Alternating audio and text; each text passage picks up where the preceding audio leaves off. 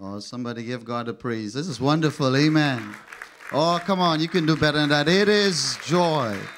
Turn to somebody and say, love is in the house. Amen. Say it again. So we got love in the house. Amen.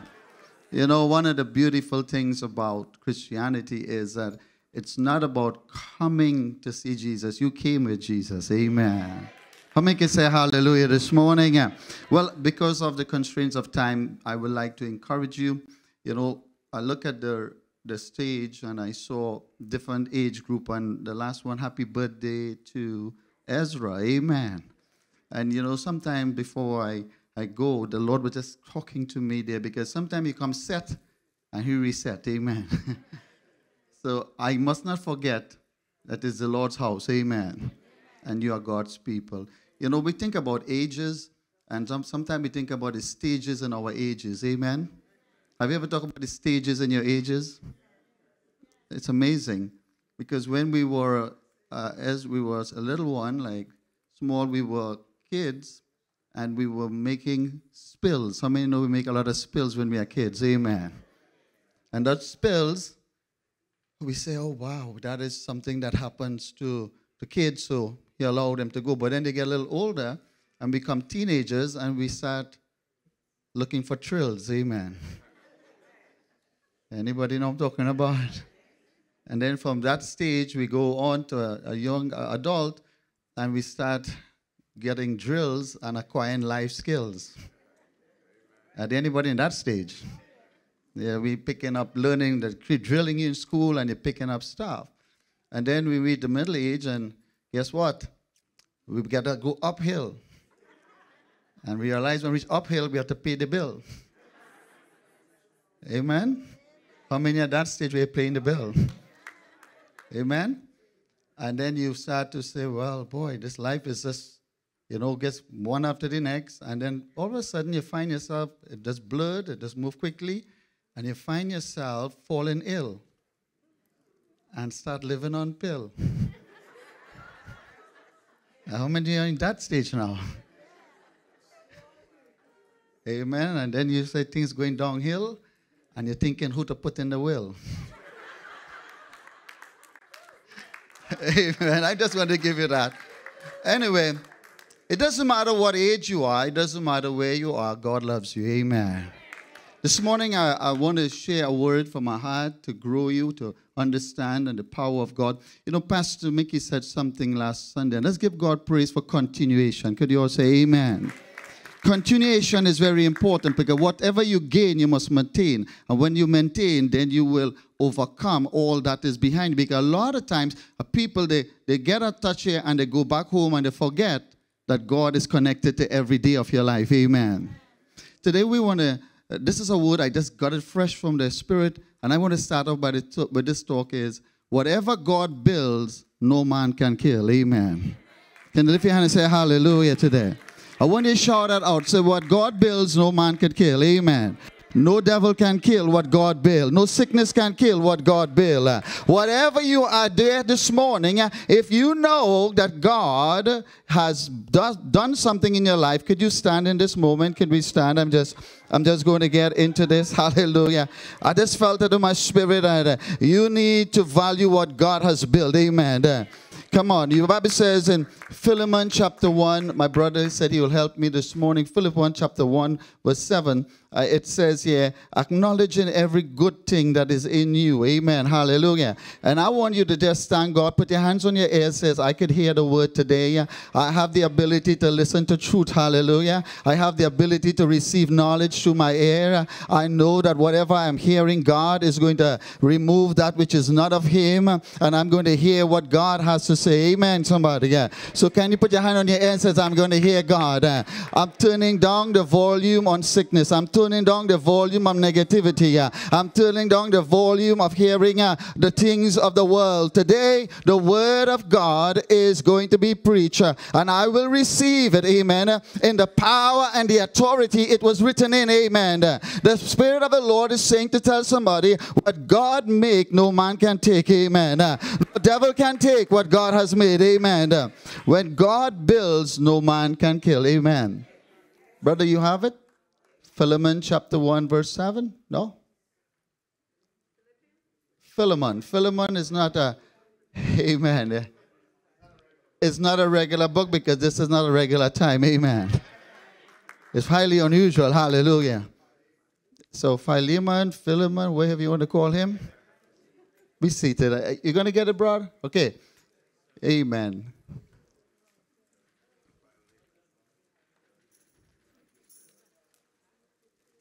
Thank you. One verse. Okay, I'm going to try this again. Amen. Verse, you got to get it from verse. Time is just going on me, so I have to move quickly. Philemon chapter 1. And it says here in the scriptures, acknowledging. Okay, let's go quickly. Verse 6 and 7. You got it, brother?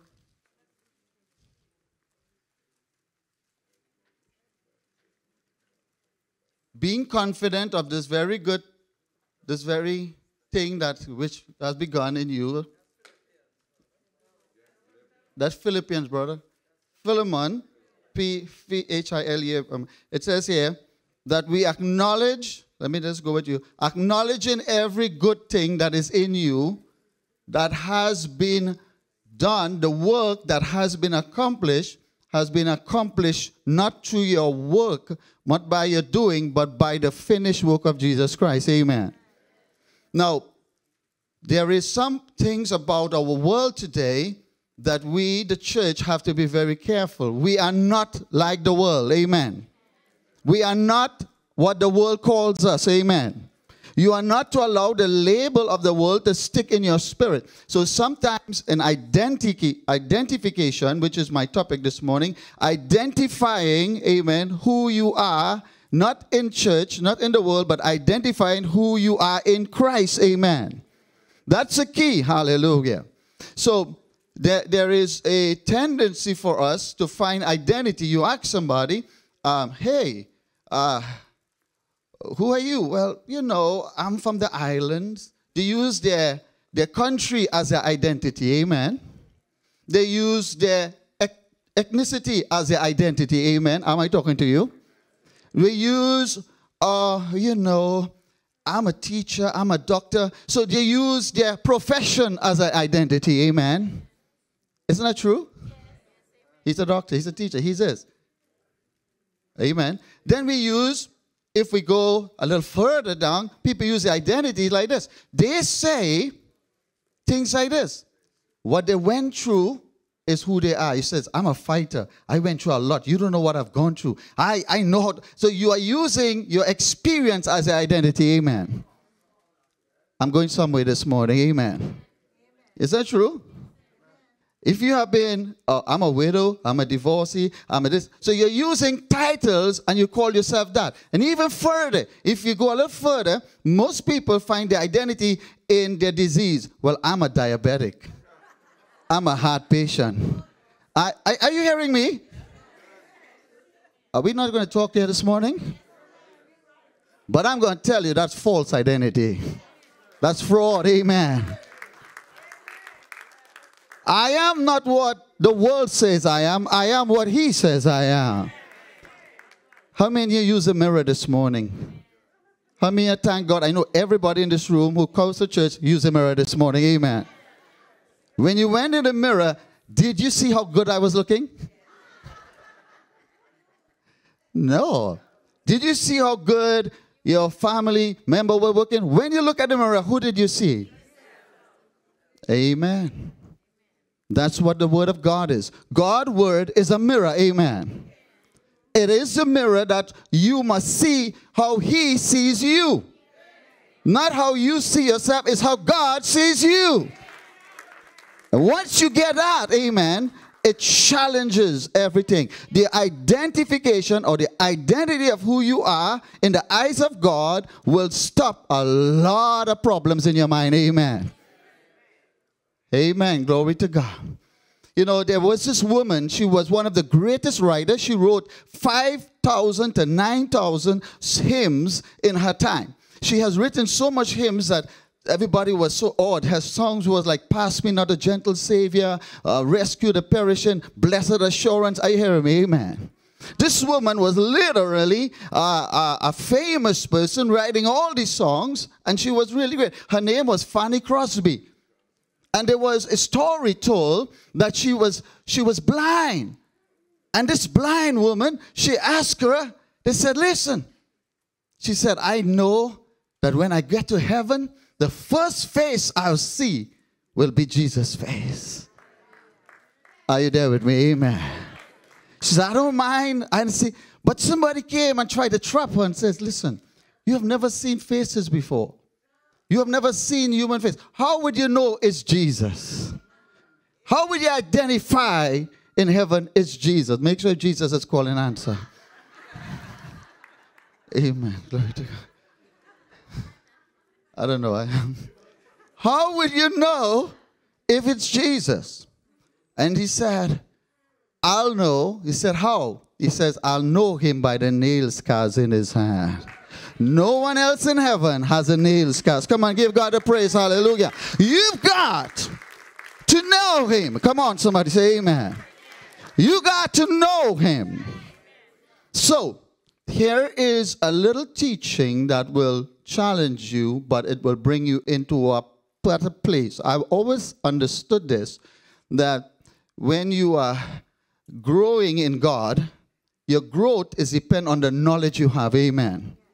My people do not perish, the word says, not because of a bigger devil or a greater problem. They are perishing because of the lack of.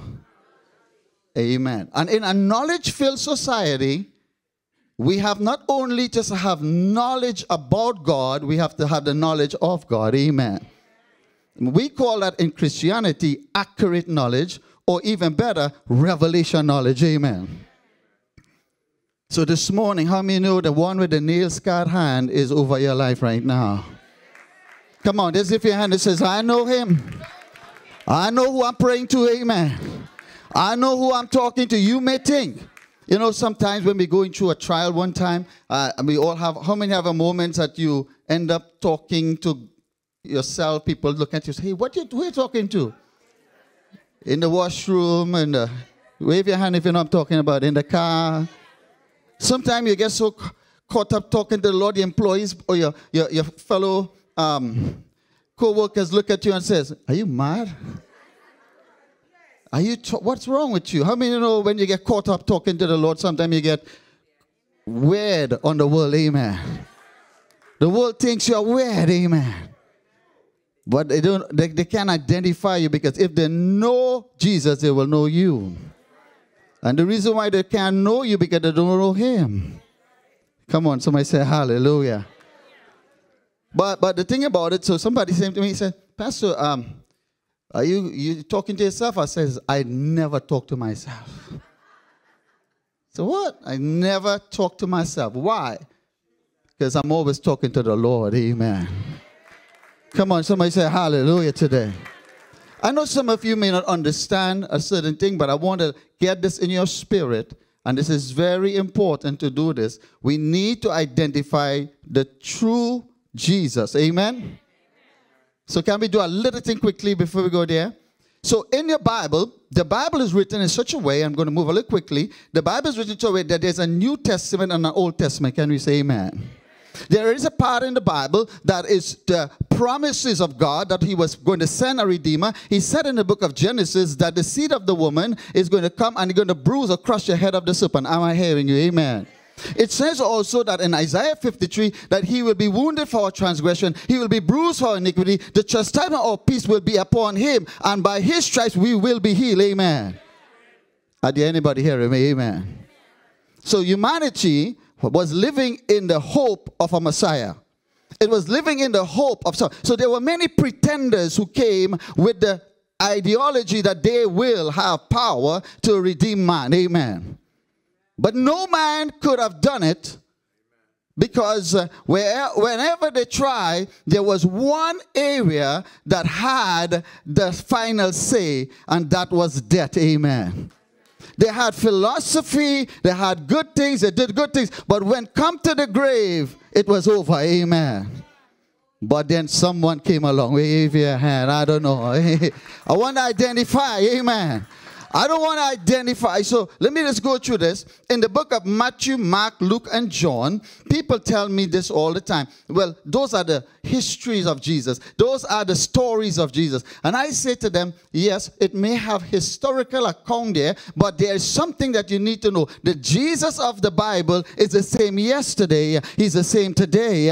And he'll be the same tomorrow. Amen. And if you understand that, you will come to the understanding, if the way people came to Jesus in those days, if you come to him the same way, you get the same results.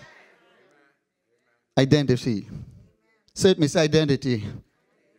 So there was so Matthew, Mark, Luke, and John brought the revelation of the incarnate Christ. Incarnate. Can we say incarnate? It means that the word was made flesh. And it dwelt among us. He walked. That which was the Torah, that which was written in the Old Testament became life. It became moving. It came alive. Amen. He walked. The word was no longer a vocabulary. The word was no longer a historical account of Moses. The word became logos. It became alive. Amen. And the Bible says the word of God is quick and it is powerful and it is sharper than a two-edged sword. Amen. And that word walked among them, but they didn't know who the word was.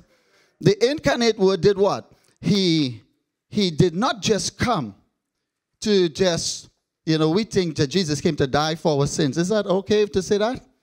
How many know he came to die for our sins? Really? Really? Let's rightly divide the word. Let's rightly divide the word. He came to save us. Came to die for us. Let's go through. So if he had to die for us, humanity, we had three fathers. We have the father of Adam, which he gave humanity their abilities to function through their being on the earth. Then we have Father Abraham. Are you there with me? And then we had another father called the father of lies. Amen. You know about him also. And he's giving birth also, amen, to children. And therefore, Jesus came, and he came more than just to say, I'm going to die for you. He came, listen to this carefully, he came to reveal who the Father is. Go a little deeper, don't fall asleep. Only the sheep can keep what I just say. If it's a goat, you can't float. Because that which was wrote, take note, amen. Anyway, let me go back again. He did not just came to die. He didn't just came to die. If it was a death, he could have done that and went away. He came to do much more. Could you all say amen? I'm not disputing that he came to die. I'm not disputing that you owed a debt that you couldn't pay. I'm not disputing, hallelujah, that you couldn't redeem yourself. But I want to go beyond the cross and show you where the devil lost. Amen, hallelujah. How many know there is Christianity beyond the cross? Wave your hand. So let me just go quickly. The Matthew, Mark, Luke, and John give an account of the head, which is Christ. But the epistles gives us a revelation of the body of Christ. It identifies the Christian who received Christ, who he is, not who he is in the world, but who he is in Christ. Amen. How many of we function in Christ? Wave your hand. A lot of people function in church, they function in their emotion, they function, but then you start functioning in Christ. When you function in Christ, do you know what you say? I can do what? Through who? Who does what? How many are doing that right now? Amen. You are functioning in the identity of Christ. Amen. The epistle is such an important thing because I want to go into that because I want to show you something. The incarnate Jesus, people touch him, that who of kind of thing. But remember this, you already know your Bible. Remember when Jesus rose from the dead? Anybody remember that? Who was there? Who reached out to touch him? Who reached out to hug him? Who reached out and says, hey, it's the same Jesus who walked on water. What did Jesus do? It says this is different now. This is not incarnate. This is resurrection. I don't know, hearing somebody. Hallelujah. Some of you still working for miracle maker. I serve the resurrection one. Amen. Some of you still with the lamb, but I'm on the lion side. Give him praise and glory. The Lion of Judah has triumphed. Amen. I want to identify not the cross. I want to identify the empty tomb. Amen. Somebody says that I may know him. You don't hear me? That I may know him in the power of his resurrection. Amen. That's where the church, that's where you changes the story. The story didn't change on the cross. It changed on the tomb. I wish somebody showed resurrection power. Amen. That's what people are. But you know, the church has this, oh, you know, pastor, you don't know. Actually, I ask your sister, how we going? And you say, it's only going as good, or you're only as feeling as good as how it's going. How are you feeling? Well, it's been tough, but that's what we say. But the Bible didn't say that about me. I want to identify what the Bible says about me.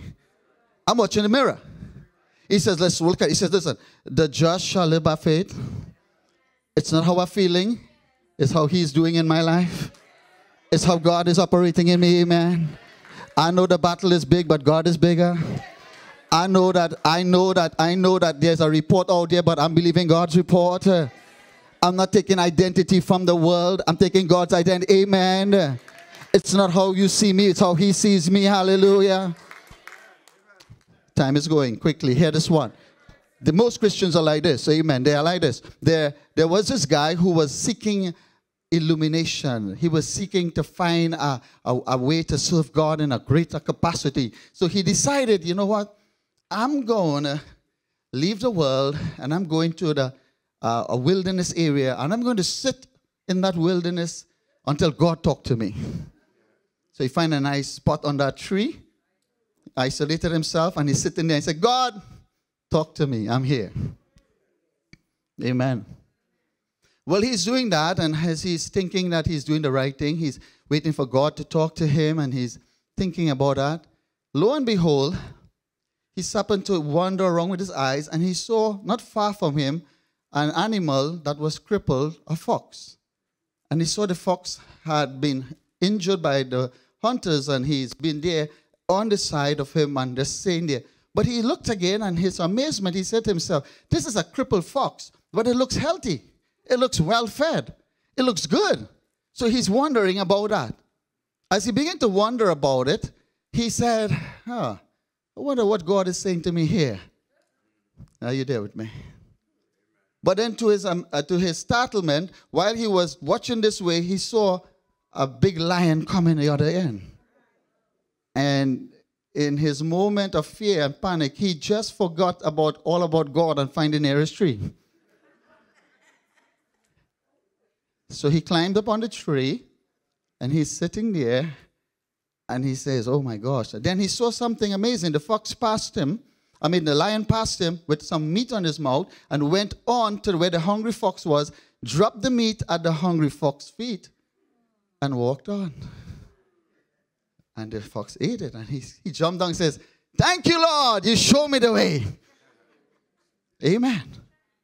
So he felt so good to have seen this thing in nature where a lion fed a hungry, crippled fox. So he thought God is saying to him, well, this is it. So he decided to stay under the tree. And you know what he says? I'm going to wait for God to feed me. If God could feed a crippled, hungry fox and use a lion, you know God can do that for me. Are there anybody hear me? Amen. And that's the majority of the church could say. So he's waiting. 1 week passed. Nothing shows up. So he's like, God, you showed me that? I didn't tell you. You gave me that sign. How many are like that? Amen. He's taking on this. And he began to get mad with God because God ain't coming through. He says, you're feeding the fox. He's crippled. How can you not feed me? Amen. How can you not feed me, Lord? You don't know what I'm going through. Can you not? I've made up my mind. I have sat here and I'm waiting on you. Amen. Because of time, I have to cut the story short. But are you getting anything? He's so weak now. He's made from all his excitement. He's on beer. His body is going through his belly. God. And it so happened a little boy was passing. He was playing out there. And he passed by and he told the little boy the story. He says, son, I'm so hungry. But God showed me this. He showed me a lion feeding a fox. And I know God will meet my need. And the little boy said, sir, I know God showed you it, but I think you interpreted the wrong way. Why are you choosing to be the crippled fox when you could be the lion that feeds? Let's get rid of the victim mentality in the church and become a victor today. Amen. Stop looking for what God has already finished. Wave your hand and say hallelujah. The mentality of most Christians is they come to get when you're already set. God already set you up for life. Amen. I have scriptures beyond. If I go in the book of Peter, the Bible says you are partakers of the divine nature of God. And in James chapter 1 verse 18, Peter talks about you have the inheritance. Somebody say amen.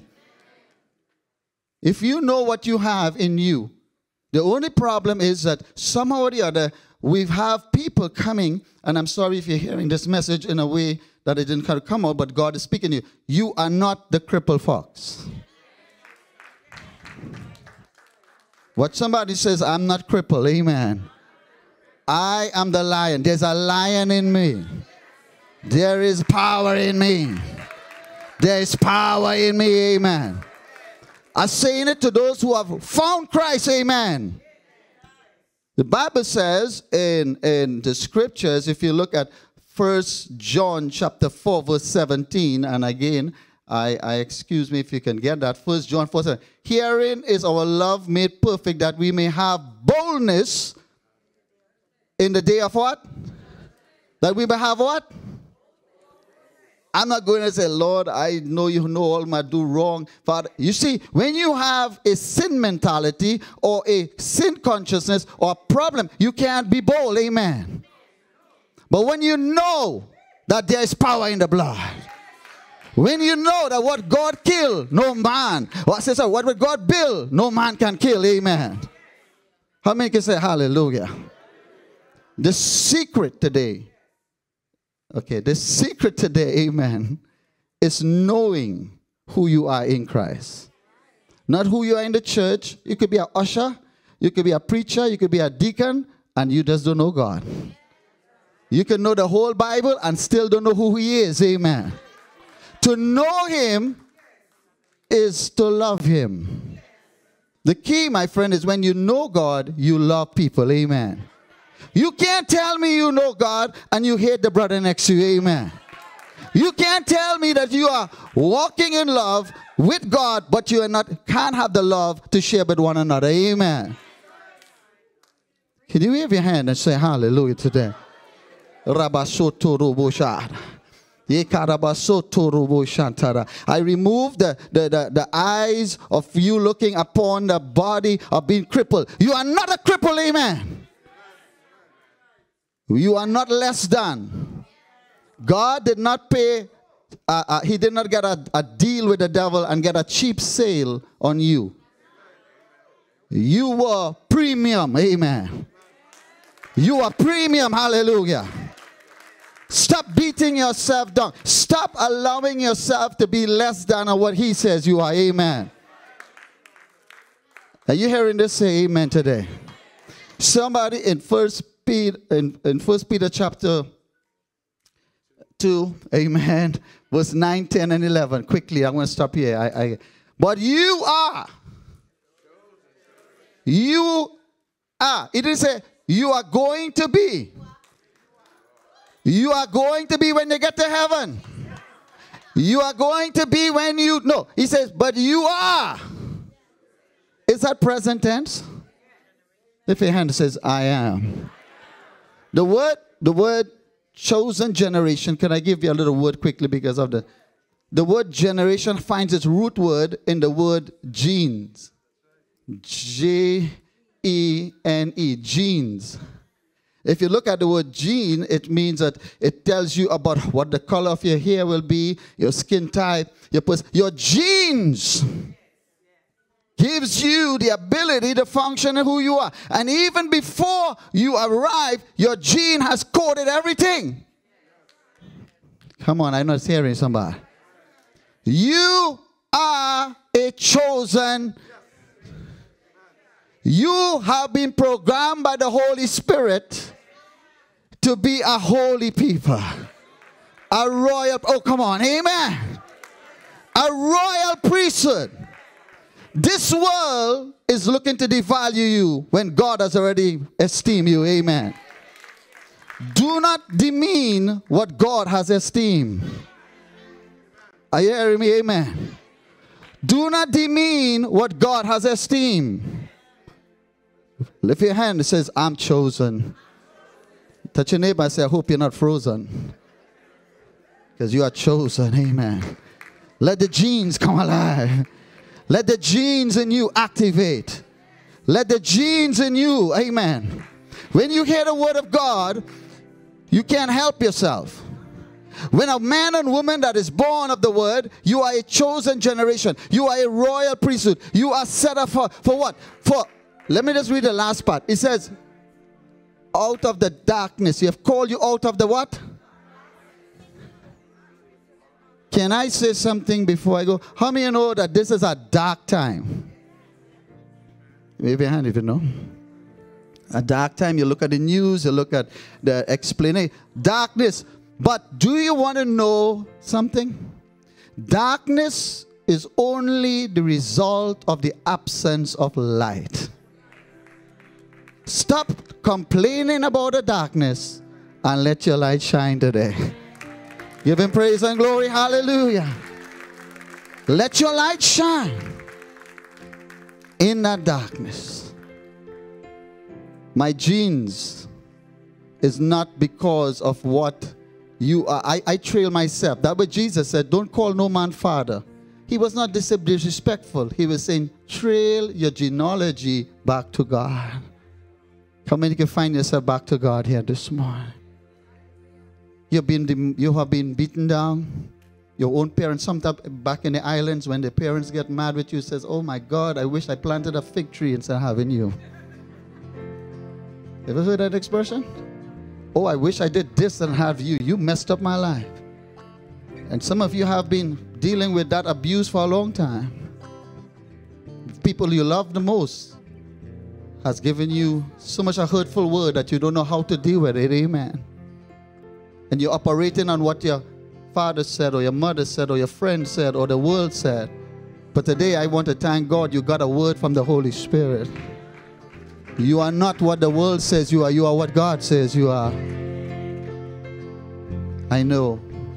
Father, we lift our hands in this place. So I was going through a very nice time, trying time. Count it all joy, amen. And I was sitting there in the park and I was just talking to God. And I wanted to talk to God and I wanted to tell him everything. And he says, I know everything. Why are you telling me everything? Just learn to know who I am, amen. The prodigal son came to his father and he came with this identity in his mind. I no longer want to be called a son.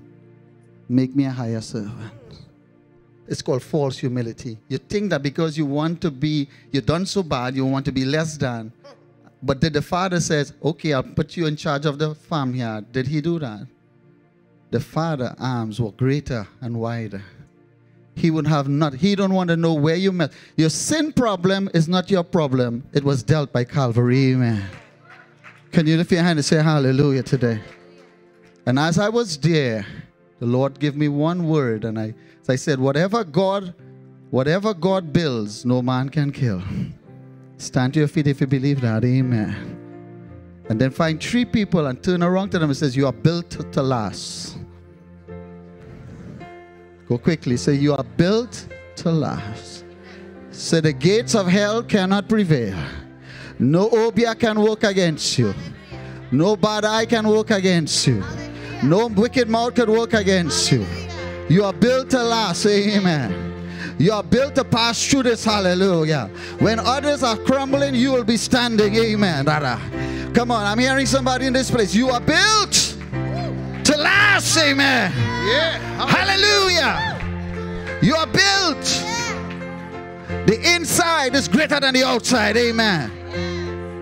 Find somebody next to him and says, brother, don't let the outside fool you. I'm stronger on the inside. Amen. Don't let what you see fool you. This church was built to last. Give him praise and glory. Hallelujah. What God built, no man can kill. Amen. This is in the will of God. Amen. Let's lift our hands and say, if you're hearing this message, all I want you to do is come to the altar and let's activate that part of you. Amen. Oh, buddy.